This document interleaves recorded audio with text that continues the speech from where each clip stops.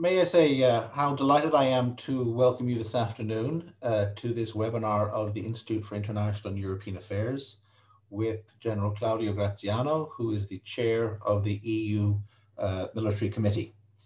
Before I formally introduce the General and hand over the floor, there are just a couple of housekeeping or technical issues just to bring to your attention. The first, in terms of structure, is to say that the General will speak for about 20 to 25 minutes, and then we'll go to a open Q&A with all those attending. In order to participate in the question and answer session, I would invite you to go to the bottom of your screen and use the Q&A function, which allows you to submit specific written questions to the General. I would also ask that you identify yourself and or your institution, just so that I can introduce the question appropriately to the General. The chat function is in fact disabled, so we need you to use the Q&A function for this part of the webinar. I'd also say that, remind everybody that the session today, both the General's remarks and the Q&A session itself, is on the record. And therefore, if you wish to tweet over the course of the webinar, you're more than welcome to do so using the @IIEA tag. And now, as I say, it gives me enormous pleasure to welcome General Graziano to the Institute for International and European Affairs here in Dublin. General Graziano was appointed, as you may be aware, about a year ago in November 2018, having served previously as Chief of Staff of the Army between 2011 and 2015, and Chief of the Defense Staff between 2015 and 2018. The General's operational experience includes operations in Mozambique, in Lebanon, and indeed in Afghanistan. And as an academic, I have to say I'm delighted to welcome a true soldier scholar, because General Graziano has 2 bachelor's degrees and 2 master's degrees. So, General, if you're ever thinking of a PhD, please do give us a shout. But as I say, without further ado, General, you're very, very warmly welcomed, and we look forward to your remarks. Thank you very much, Mr. Collins. Thank you, Ms. Donato. Good afternoon to everyone. As you may know, my virtual participation today happened in the year of the physical presidency in Ireland, which was scheduled for this period, but was unfortunately postponed due to COVID restriction. And by the way, today I'm also in self-isolation because one of my staff was tested positive, but I'm very okay, and it's a rules of European Union 7 days. I hope I will be able to come to Dublin as soon as possible when condition allows. That again, I hope is very soon. But today I'm very gladly to welcome the opportunity to interact with such a distinguished audience on a paramount subject like the challenging to European Union defense. Now, let me just quickly explain the role within the European institution. As it was said, I am the chairman and the spokesperson of the European Union Military Committee since November 2010. The committee is composed by 27 European Chiefs of Defense who convene personally or through military permanent representative to bring, that's important, the end user perspective and the military voice in all relevant European Union decision-making process. Inter alia, the military committee directs all the military activities within the European Union framework. In particular, the planning and execution of European Union military mission and operation, and as chairman, I am also the primary point of contact for their commander. Additionally, my committee gives military advice to the Political and Security Committee, and make recommendation on military matters, defining the requirement for all military needs and capabilities in accordance with the agreed level of ambition. All this, of course, put me in the required position to properly support the High Representative Vice President, Mr. Borrell, as his advisor for all defense and security matters. As I said, I'm really looking forward to interact with the competent forum from a very important European Union member state. It has always been on our side with full solidarity since 1973 the year of accession to European Union. Let me start by saying that in the specific domain of security and defense, Irish traditional neutrality has not prevented Ireland from taking up its responsibility as part of United Nations and European Union-led missions aimed at peacekeeping and preventing humanitarian disasters, like in Mali, Bosnia-Herzegovina, or Chad, without forgetting Lebanon, of course. I keep vivid memories of highly trained Irish soldiers deployed UNIFIL and very good staff officers during my 3 years there as force commander and head of mission. And the UNIFIL is a very peculiar mission because it's a United Nations mission, but in reality, when it was deployed under European Union auspices with a large number of European countries and personnel. Equally relevant has been the contribution that the Irish Navy has provided to Operation Sophia, saving hundreds of lives in the Mediterranean waters. In this regard, I believe that a continuity of commitment by Dublin in the new Operation Irini for the armed embargo in Libya would send a very powerful message of commitment and burden sharing for security to all European Union member states. Last but not least, we must also recognize the effort made by Ireland in several European-led civilian operations. In sum, a really great commitment for which we are truly grateful, and for which I must thank also the Chief of Defense, Admiral Mellet, who I believe is also attending this event. Anyway, hi Mark, I'm looking forward to meeting you again at our short meeting early in November, virtually this time, and in person as soon as possible. Now, the Irish committee, in my opinion, proves two fundamental points. Firstly, that Dublin has embraced the European Union project for an effective and credible European defense, showing solidarity whenever needed and possible. And second, that Ireland has fully acknowledged the concept of what we call the butterfly effect.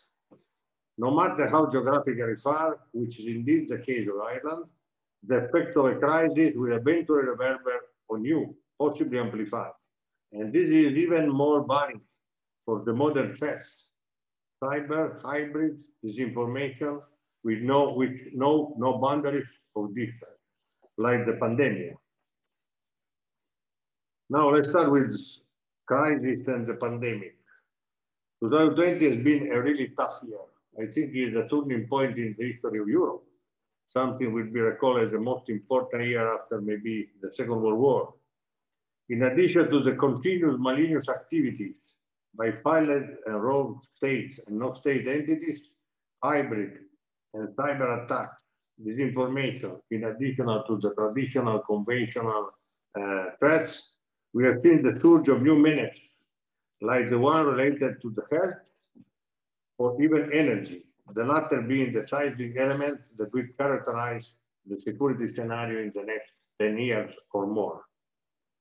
Moreover, the ongoing crisis in Libya, in the East Med Sea, in Belarus, in Armenia, or in Azerbaijan, tell us how complicated and intertwined in the security scenario around us, also in our very close neighborhood.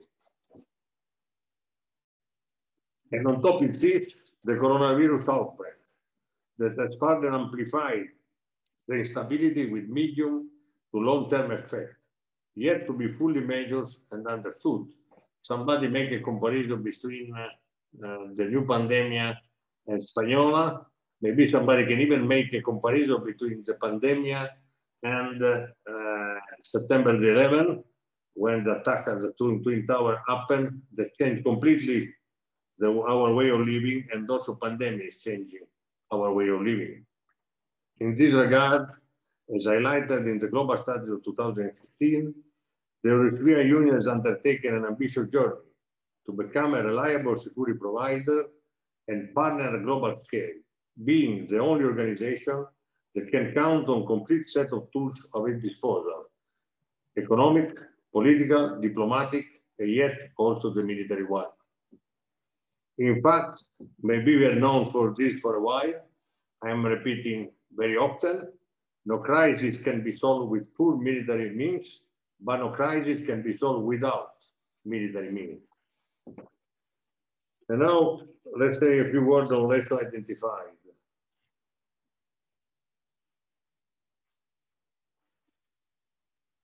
And the language of power. As expressed also by European Union political leadership, as European, we must learn how to use the language of power, soft and also hard power, with the necessary capabilities in a more transversal integrated approach, achieving also in the military domain more strategic autonomy for our foreign policy.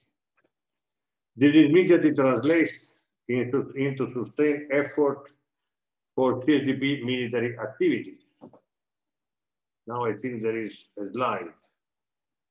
As you know, European Union is currently engaged in 3 continents, Europe, Africa, and Asia, but we say most in and around Africa, with 3 executive operations, Irini, Atalanta, and Althea. That means that are mission under Chapter 7 of the United Nations, and 3 non-executive missions in Mali, Central Africa, and Somalia, supporting the common foreign and security policy of the Union. And in this, we are trying to address the root cause of international instability.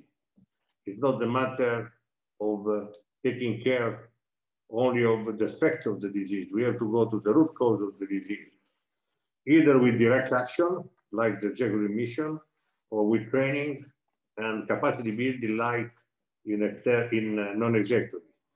But to note, one common element of this activity is the capacity building component, a peculiar domain in which the European Union, in addition to its traditional military engagement, has found an autonomous space where its completely basket of tools play an effective role in helping countries in need to work on their legs again.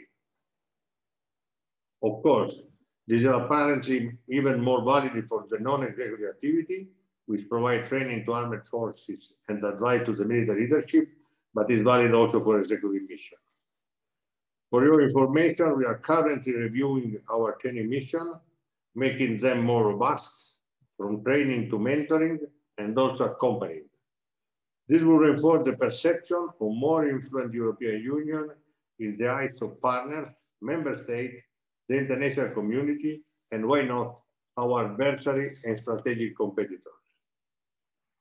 But beside our mission and operation, in today's unfortunate circumstances, characterized by the spread of the virus, the military tools has proven to be also indispensable in supporting civilian authorities to contain the pandemic.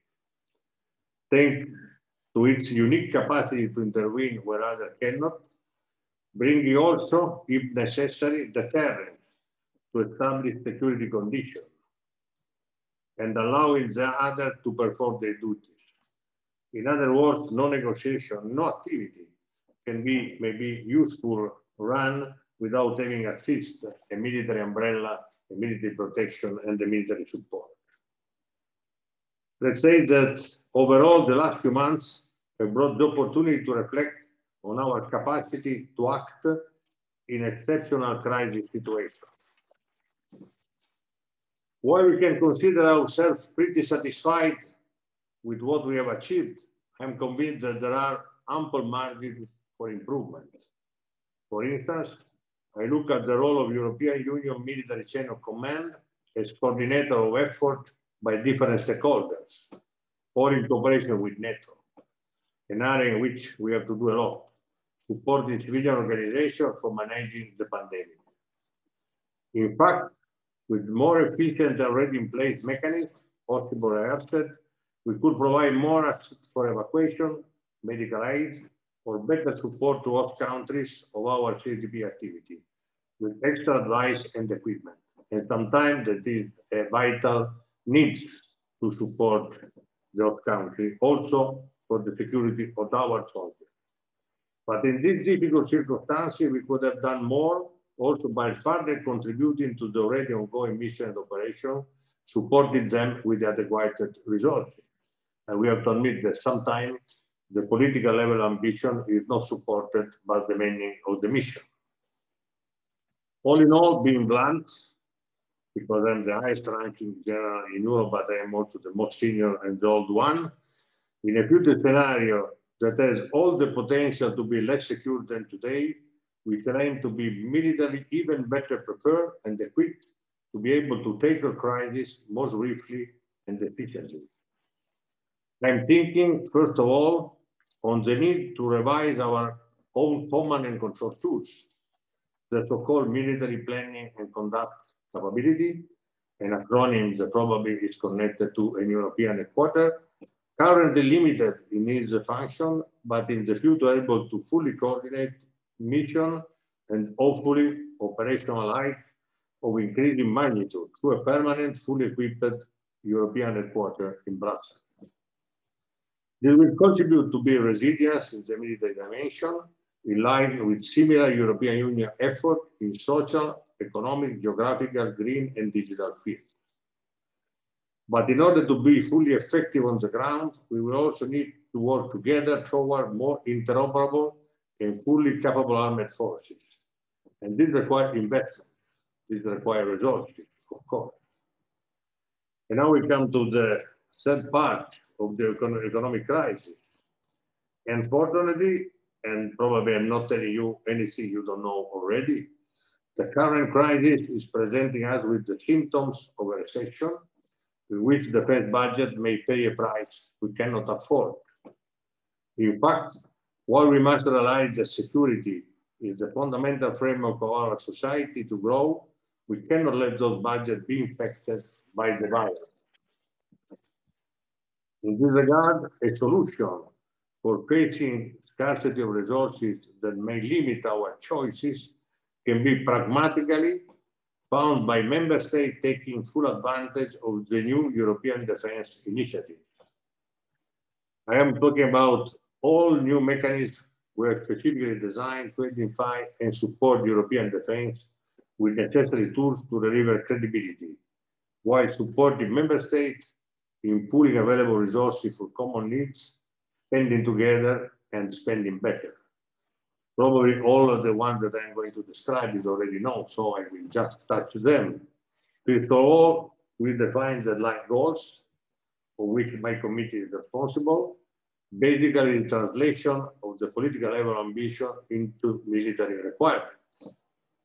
Then, in order to get a clear current picture of member state defense plans, pending a related program, it was designed what is called the Coordinated Annual Review on Defense, that is called CARD. One of the first results from this process, unfortunately, is that we realized that member states displayed European Union defense planning last after national and NATO requirements till today. Anyway, in order to be proactive and facilitate member states acquiring the needed capabilities, we launched the Permanent Structured Cooperation, the very well-known PESCO.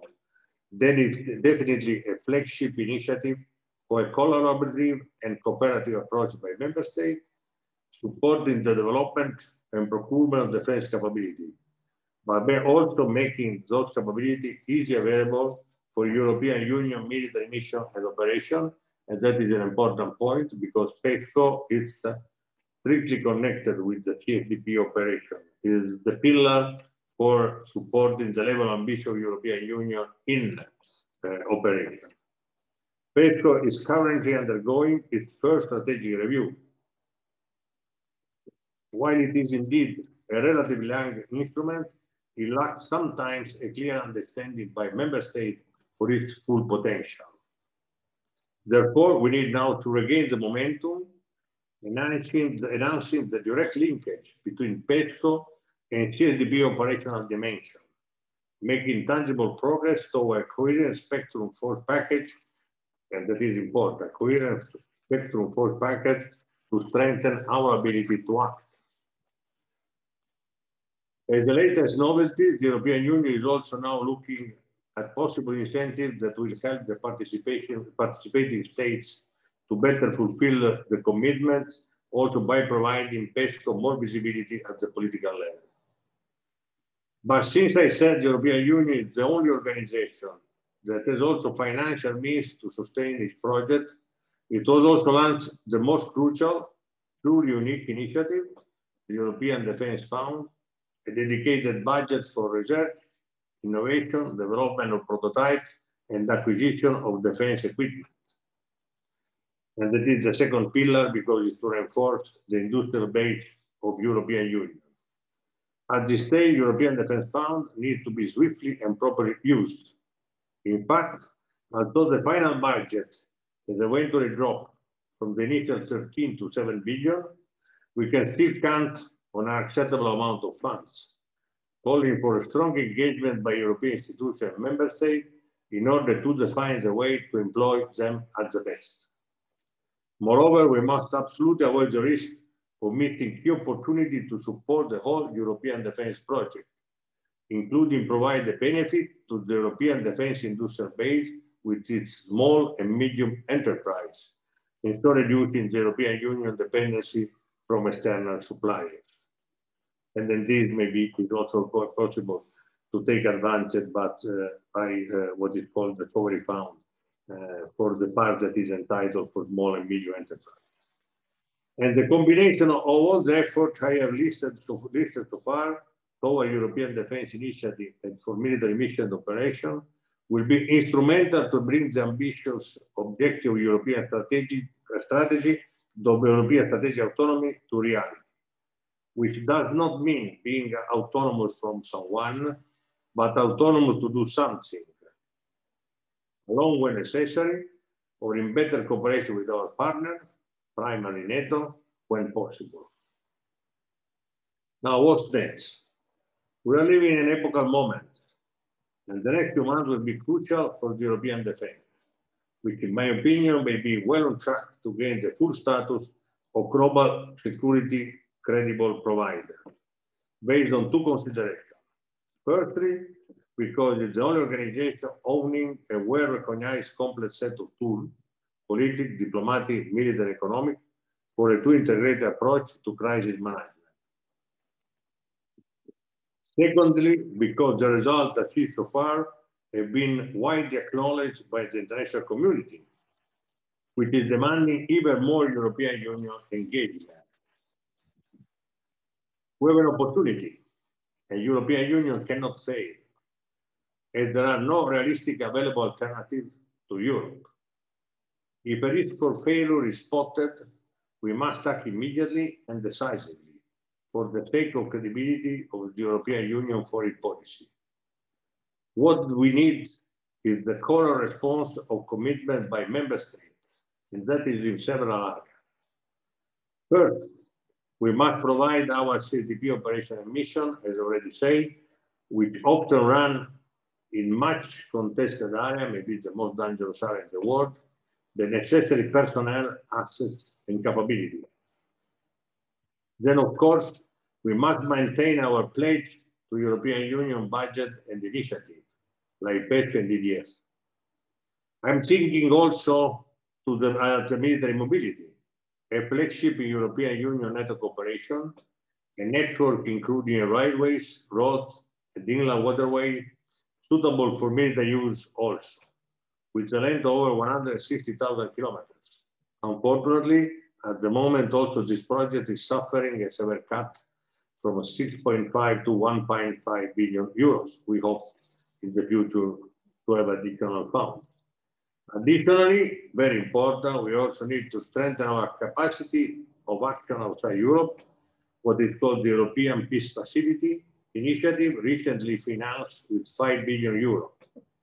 Also here, less than the 8 initially proposed, but much better than nothing. That will increase the effectiveness of our CSDP mission operation and assist in the build of capacity of partner countries' armed forces to address security challenge. I just want to remember that without considering Athena, in this moment, the military operation cannot be found commonly found by European Union, while the civilian mission that are very often police mission, that are very often military police mission can do. At the same time, we must keep on investing in our global partnerships, starting from the relation with the United Nations. But of course, with NATO, for strategic activities like exercise and the mention of military mobility, but also continued alignment between our defense planning process, since what is good for European Union is also good for NATO, in accordance with the principle of single set of forces. And that a stronger European Union makes NATO stronger. Therefore, no duplication of this engagement from NATO, but a new ones. Last but not least, we shall continue to invest energy with all our partners across the globe, as in particular, we share with them many other concerns about which we are running extensive dialogue for further cooperation. Only by engaging in all the mentioned activity, we will be able to build up a European strategic culture of defense, a single way of looking at the world by defining common threats and challenges and the way to address them together. But strategic culture also has an institutional confidence and process to make use of military forces as a legitimate political instrument. All the above considerations will converge into the elaboration of our next cornerstone document, the Strategic Compass, a document that will provide policy orientation and priorities, explaining which security and defense responsibility the European Union wants to embrace with CSDP activity and other policies, for which purpose and through which operation. Work on the strategic compass is already initiated with the drafting of a shared analysis of threat expected in a few weeks from now. And then concluding, 2020 will be remembered as a crucial year for European Union. With the traditional new crisis, the pandemic, the European answer to them with the recovery fund, the new defense initiative, like initiative that will have to decidedly take off, with the US and Russia designing the deployment, the Brexit, the road that China and other actors are seeking in this scenario. European users to learn how to speak with a single voice, have the strength and the commitment to be ambitious, but also to find common answers to common problems. Because in this moment, the crisis and the magnitude of the problems, from the pandemic to the international crisis, demand for the European Union to be even more protagonist. And member states have to be the first in understanding the urgency of a common answer. In such a historical moment, cutting funds for security and defense or not properly supported European initiative will provide the opposite perception with serious repercussions in near terms. Now, thank you very much. I'm ready for your comment or question, if any, and I hope it was not too long.